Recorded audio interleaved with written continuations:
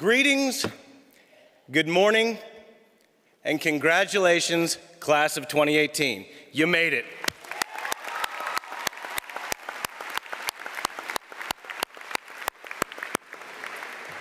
I would also like to thank and recognize the administration, the teachers, the friends, family, and guests here today, many of whom I enjoyed multiple years at Rockville High School when I sat where you sat in 1987, if you can believe that. Those that do know me can breathe easy. I'm not here to embarrass or incriminate anyone, least of all myself, as you may have more dirt on me than I do on you. But this isn't about me, it's not about us. It's about you. It's about the class of 2018. So I ask you, what's your plan? What's your plan? Where are you going? College? Holler it out. Where are you going? Towson, Maryland? Great. I'm a Maryland grad. Think of this as a graduation conversation, not a graduation speech. Military? Army? Navy? Air Force? Marines? Taking over your family business? Starting a business of your own? What happens when life changes your plan? Life will change your plan, and that's not a bad thing. I call myself the First Lady's man because I went to every home, library, church, school, plantation farm, birthplace, cemetery, train station, and general store that related to every First Lady, Martha Washington, through now Melania Trump. Thank you.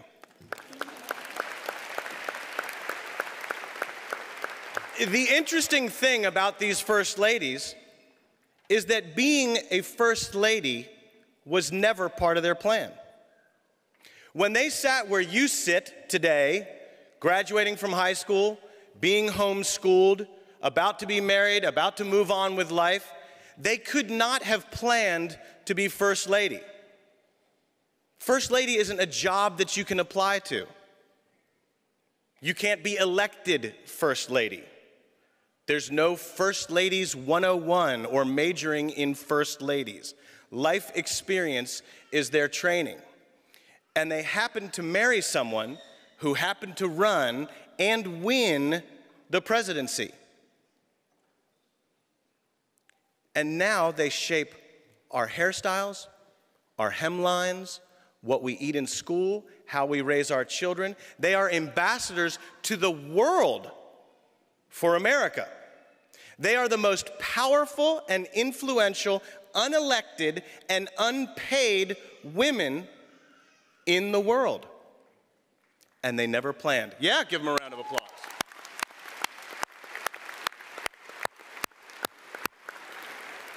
Now,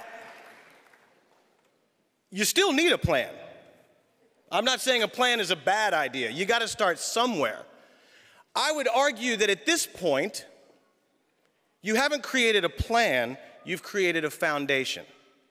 With the help of these administrators, these teachers, these staff, these parents, these friends, you have had one of the best opportunities to create a foundation for success that exists in the world. And that's by going to Rockville High School outside of Washington, D.C., in the great state of Maryland. So give all of yourselves another round of applause.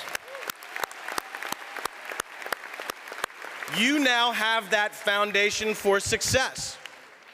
You now have a plan. But what happens when the plan doesn't work out? You have a backup.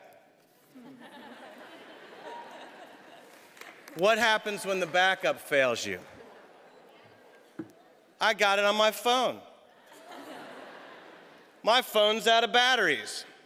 Keep an eye on me, Mr. Riggs, we're going off script. Where are my O's? Last name O, raise your hand. Last name O, you don't know your names? Oh, there's one?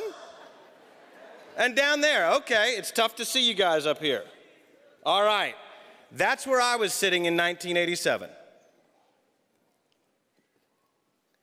I never planned to be the First Lady's man. I couldn't have. When I went to University of Maryland and majored in radio, television, and film, I was training to make videos for my band. I did. It was cool. Did some touring, played some fun clubs. In fact, last time I was here, I was sitting about there at a Foo Fighters concert. I went into TV. TV got me to C-SPAN. C-SPAN was the series that I did, Image and Influence. When I did the series, I didn't plan on public speaking about it.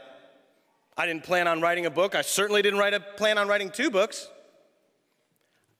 I could not have foreseen in a million years that I would be here delivering a commencement speech to my former high school.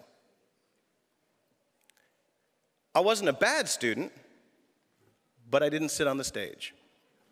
I'll leave it at that. Life will throw you curveballs. You've been planning your entire life. Your parents have plans for you. These teachers, these administrators, they all have plans for you. Everyone has plans for you. You have plans for yourself. It's okay when they change. It's a good thing. I'm living proof. I'm standing here where I never imagined myself.